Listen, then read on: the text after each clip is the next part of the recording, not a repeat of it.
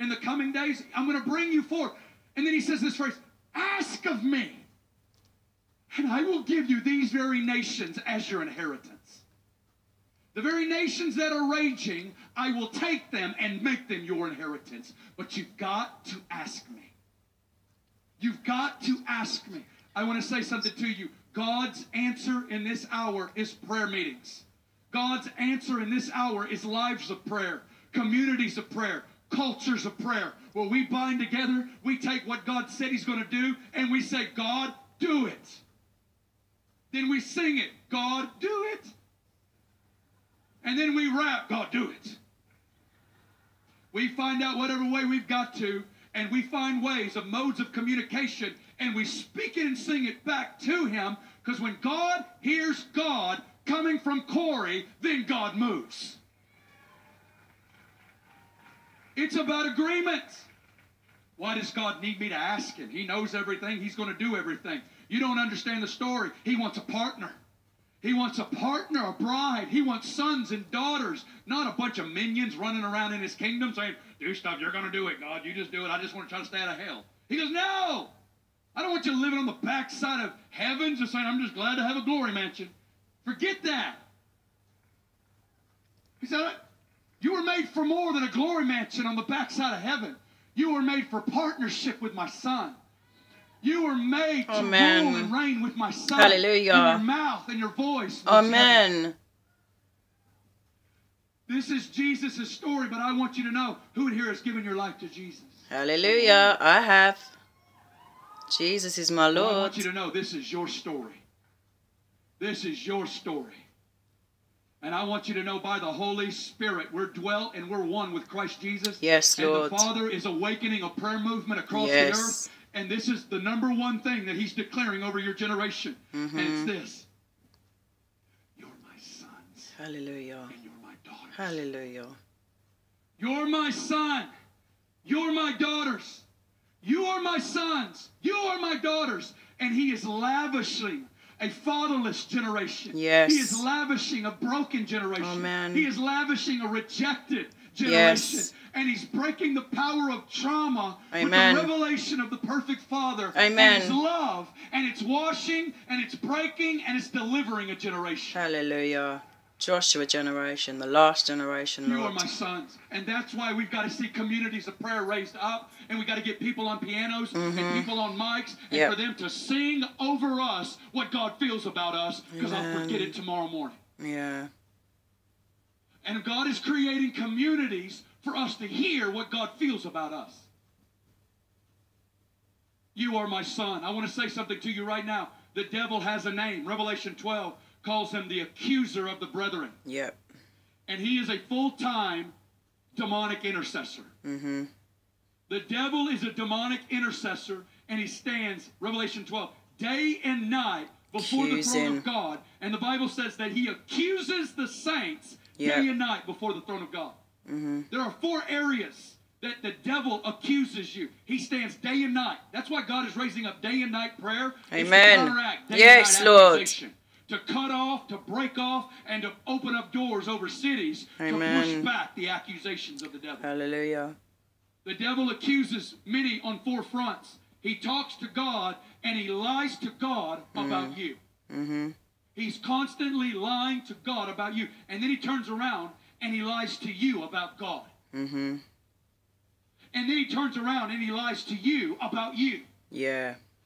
And then he turns around and he lies to you about her and her about him and creates a demonic web of accusation and of lies. Yep. And that when we agree with it, we actually establish those realities. And what's God's answer? He's raising up intercession. Amen. He's going to wash a generation and he is going to break the power of accusation. Hallelujah. Get it in your mouth. Get it in your mouth. Get it in your mouth. I am his son. I am his daughter. I am his daughter. I am the righteousness of I am the righteousness of the body of Christ. I am one with Christ Jesus. I am filled with the Holy Spirit. I am not an orphan. I am not an orphan. I'm a son. I'm a daughter. I'm the beloved, I'm a beloved, not because of what I do, but because of who I am in Christ. He is going to break an orphan mentality off of this generation. Amen. He's going to break a rebellious spirit off this generation. Amen. Yes, Lord, over me. He's going to break a religious Amen. In the name of Jesus, I come into agreement with this man and bind it on earth as it is in heaven. Running off to Partyville and going crazy. And then we got an older son working hard in the fields. But God's looking to find the sons and daughters that are going to be found in the house. Hallelujah. Yes, Lord. You are my son, and this is what Jesus receives from the Father. At 30 years old, started his at his ministry. baptism, the heavens opened, and the Father says it. Everybody heard it. This is my beloved Son, in whom I'm well pleased. Pleased. Yes, Lord. Did that happen at your baptism?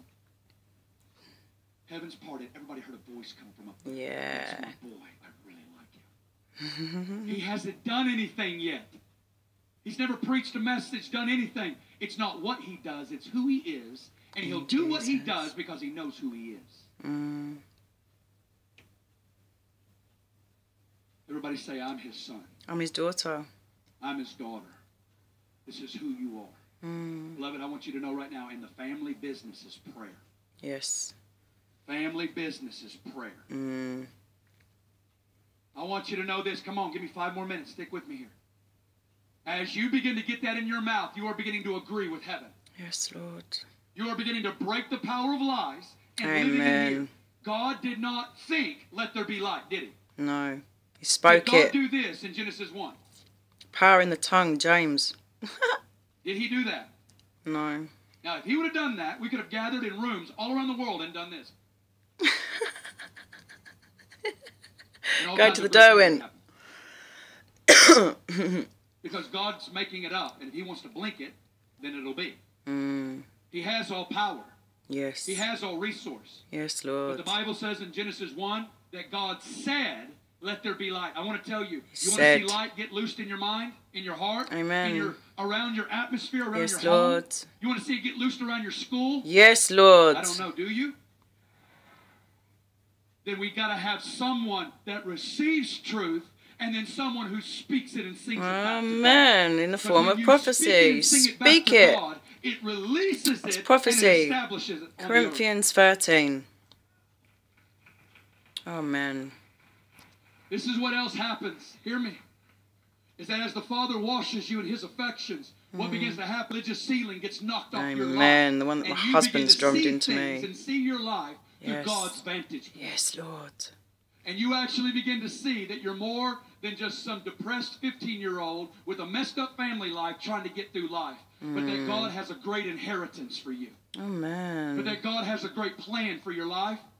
Yes, because Lord. he wants to begin to blow your mind with what he has for you. Amen. And then he wants you to begin to ask him for it. I want to tell you, your inheritance in this season is your family. Yes, Lord. Your inheritance in this season is your school. Yes. Your inheritance in this season is your city. Yes. It's your state. Yes. It's your nation. Yes. It's the globe. Yes. Your inheritance in Christ is to begin to ask him for what he's already given you. Yes, Lord. And beloved, it's time that you begin to storm the gates of heaven and set a new atmosphere in your life. Amen. For my new family. Amen. And my old family. I don't care how jacked up the situation is. Your song is more powerful than his accusations. Ask of me, I will give you nations. Ask of me, I will give you nations. Ask of me, I will give you nations. I have been praying the globe since January 2nd. Wow. I want you to begin to ask God for the nations of the earth. Lord, I pray for the nations of the earth. Give your son Brazil. Give Gemma Israel. Give Gemma USA. Give Gemma Mexico. Give your son America. Give me worldwide, Lord, to preach your word. The islands. Give your son the nation. Hallelujah. I want to partner with him. Yes, Lord. I want to join in what he's doing. Glory Cloud meetings. Amen. This is what Jesus does when nations are surrounding. Speak it back to me, son. Yes. And I'll break it with my power. Hallelujah. Amen. He says, you shall rule them with a rod of iron and dash them to pieces like a potter's vessel. Yes. That's how Jesus is going to come back. Revelation. He's coming back intense. But I want you to know right now, Revelation what 12. does that look like in these days? Before 11. Acts 4 says it this way. What is the rod God will put in our mouths in these days? What of iron? It's called God Pour out your spirit Yes. and anoint the church that when we say simple words, Wake up. it becomes a battering Spring ram up and that wells. breaks the hardest things into pieces. Yes. I Hammer. want to tell you what the rod looks like. It's called Iron anointed sharpens iron. proclamation of Jesus, the gospel, and his love. Mm. And when that thing gets in your mouth, it will begin to break the most hardest things you've ever seen. Amen. The scene closes. It's intense. Mm. David comes on the scene. David just looked at the first 3 scenes and I started out with why. I saw Father stand up and laugh. Jesus interceding. And now he does this. He looks at all the leaders. He looks at kings, nations, judges. And then he begins to look at leadership. And then he begins to look on a young generation. Yeah. In June of 2014 in Kansas City, Missouri.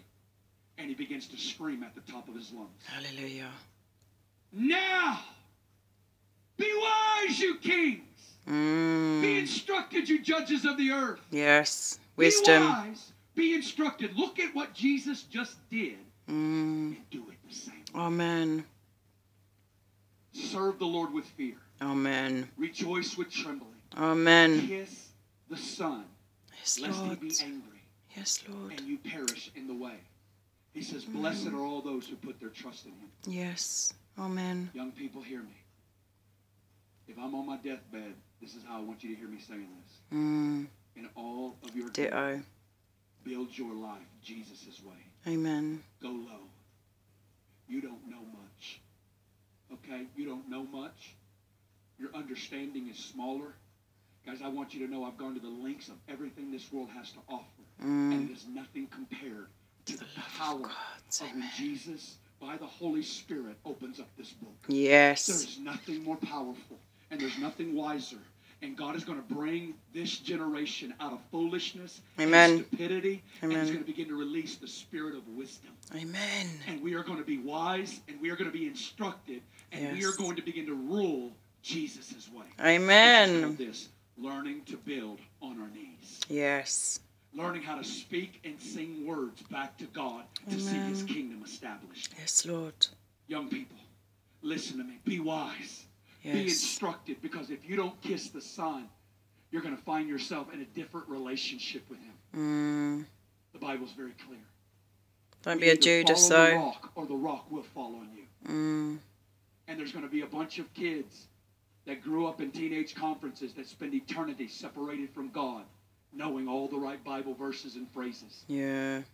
But I want Religiousness. you to have a gift of wisdom. Hear the spirit of wisdom crying out tonight. And I Amen. want to see out of the wake of this conference that you begin to ask God, first, let it begin here, God. Yes, I Lord. want to be a leader that prays. Yes, Lord. The disciples spent 3.5 years with Jesus, and they never asked him, teach us to preach. They never asked him, teach us to heal. Teach us to prophesy. Teach us to da-da-da-da. They spent 3.5 years with God, and they go, we want your prayer life. Mm. We want your prayer life.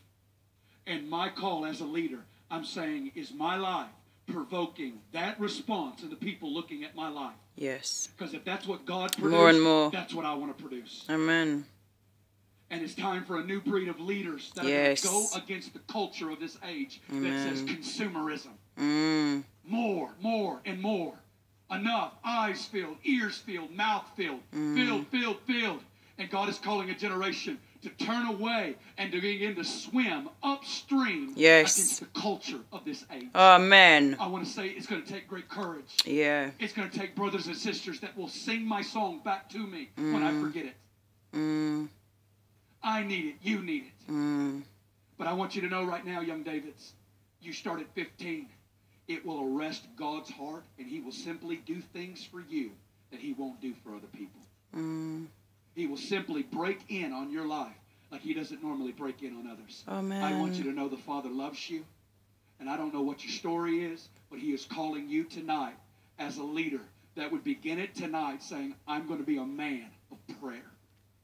I'm going to go on a journey from boredom and from duty into delight. Amen. I'm going to get a breakthrough in these pages. Yes, And I'm going Lord. to sit long enough until God's voice gets louder. Yes, Lord. Pleading with you tonight, be wise, be instructed, kiss the Son. Amen, my Jesus. Amen. Love you, Jesus. Hallelujah.